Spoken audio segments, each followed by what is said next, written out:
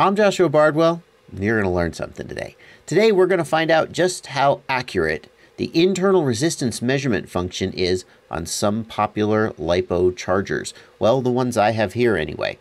And we're going to compare their accuracy to this. Oh, someone loaned me, a local guy has one of these. This is a high-priced, fancy, schmancy internal resistance measurement box. And that's what it's designed to do. And so presumably it's super accurate. So let's compare it to these chargers. The chargers that we've got on this roundup are the ISDT, that's the 500 watt ISTT charger. I've got a review of that if you're interested. I'll link to it in the upper right. The AccuCell 6, this charger's been around forever, and it's the first charger that many people get when they're new to the hobby. Runs about, I think, 30 bucks. I haven't checked recently, and will charge most of the batteries that you're going to be dealing with. The Reactor Quad Core, now this is 4 300 watt reactor chargers all integrated into a single unit. So presumably this is representative of the whole reactor line.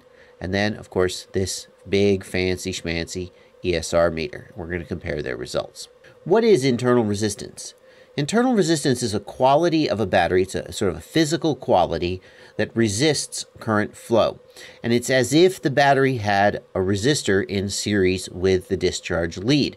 And what this means in practice is that when you draw current from the battery, some of that current is converted to heat instead of being converted to work in whatever the thing is that's the motors of your copter, for example. The other effect that internal resistance has is that when you draw current, the voltage drops. Now, there's more to voltage drop in a LiPo battery than just internal resistance, and that's a topic for another day. But effectively, whenever you draw current through a resistance, you get voltage drop and you get power converted to heat. And that's the effect that we see in our batteries. A battery that has higher internal resistance will have more sag and get hotter than a battery that has lower internal resistance, all else being equal. So basically, lower internal resistance is good. Another thing to say about internal resistance is that it is not a fixed or constant value. A battery is a chemical process, and so it changes. For example, if the battery gets hotter, the internal resistance goes down because chemical processes happen more easily at higher temperatures. The other thing that the internal resistance depends on is the battery's state of charge. A battery will have lower internal resistance at a higher charge level. So in order to make sure that these batteries were all tested under fair conditions, they were all tested at exactly the same temperature and exactly the same state of charge. And that brings us back to the ISDT charger. Because the ISDT charger only shows internal resistance while charging, and because I tested all of these batteries at full charge in order to give them the lowest internal resistance possible, what I had to do with the ISDT is run a charge cycle, and then at the end of the charge cycle, look at what the internal resistance was. And that's why I've only tested 3 of them on the ISDT, because I didn't have time to go run a full charge cycle on all of these packs and then go look at the internal resistance. So you can see here, this is not a very complicated spreadsheet. We've got the internal resistance that each of the devices measured. And then what I've done here is I've calculated the difference in as a percent between the ESR meter and each of these. So we can see here, the ISDT for this battery measured 65% of the ESR meter. The AccuCell 6 measured 83%. The reactor measured 147%.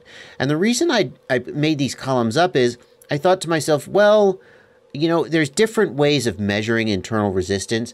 You know, the way you measure internal resistance is you draw current from the battery and you calculate how much current you should be getting based on the load you're applying, and any difference is attributed to the battery's internal resistance. That's the short version of it. So maybe one of these chargers is using a 1 amp discharge, or one is using a 3 amp discharge to measure the internal resistance, and perhaps they would produce slightly different numbers if that was the case. So what we should see here, if these are accurate but using a slightly different methodology, is that one of them might read some percent high or some percent low, but we should see a trend. And what I think is really interesting is that we don't really see a trend. We see that the AccuCell 6, for example, sometimes it reads in the range of about 83%, sometimes it reads 111% or 110%. And by the way, yes, I did repeat I was so confused, because if you look at the AccuCell 6, it's off. It's around 80%, maybe 90% most of the time. But then sometimes we get these way off numbers that are way higher. And I repeated them, and they did come out basically the same. So very confusing. The reactor, on the other hand, reads most of the time in around the 135 to 145% range compared to the ESR meter. But then sometimes we've got one where it's 223%. It's reading way higher. And again, I did repeat these numbers, and I have no idea why sometimes they came off so dramatically different. I do want to reassure you, because you're going to go to the comments and you're going to talk to me about this, that I was as careful as I could be to test these batteries under very tightly controlled conditions. For example, I tested them all one after the other immediately, so there was no change in the battery's state of charge or in their temperature or anything else that I can think of that would affect the accuracy of the results. And the results are, well, first of all, if you're hoping for accurate results, if you're hoping to say this battery is 23 milliohms of internal resistance, just give up. Just give up. Because the AccuCell 6 reads 20% low. The reactor reads 40% high. The ISDT, who the heck knows? It's all over the place. Like, which of these is right? I don't know. I don't know. But the other thing is that they're not even consistent even within themselves. They're really kind of all over the place even within themselves, and sometimes really dramatically so. So I'm not even sure you can fully trust the numbers that they're giving you if you're doing an apples-to-apples comparison of one charger to itself. So what even can we take from this, right? Well, if you're looking for accurate measurements of internal resistance, you're not going to get it from any of the chargers that I tested. They're not even really internally consistent with each other. If I repeated the test, I would get close to the same number, but there might be a 5 or 10% variance, and that's a pretty significant amount, all things considered. How accurate is this thing? I don't know. I mean, it's producing numbers, but there's no way of telling if they're more accurate than the AccuCell 6 or the reactor. They're different. They're not consistent. So, I mean, hopefully this thing being a dedicated piece of machinery that's specifically designed to measure internal resistance and do other things like it, hopefully it's been calibrated in some meaningful way that means it's accurate and we can trust the numbers. But I have no way of knowing that. So what I can tell you, though, is that if you're trying to figure out what your battery's internal resistance is, the test function on your charger, if you've got one of these chargers, is probably not a very meaningful way of doing it.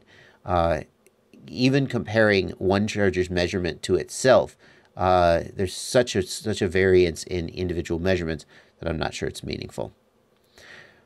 But if what you want is a very, very gross, rough measurement of whether one battery has a higher internal resistance than another, it's worth something. I mean, even if there's 10% or 15% variance, if the batteries have a difference of 30%, well, maybe that tells you something. Anyway, there you go. Internal resistance measurement function, not that great. Maybe that means this is worth the money if we assume that it's accurate. How would we know if it's accurate, though? I don't know. Probably involve an oscilloscope. All right. Thanks for watching. Happy flying.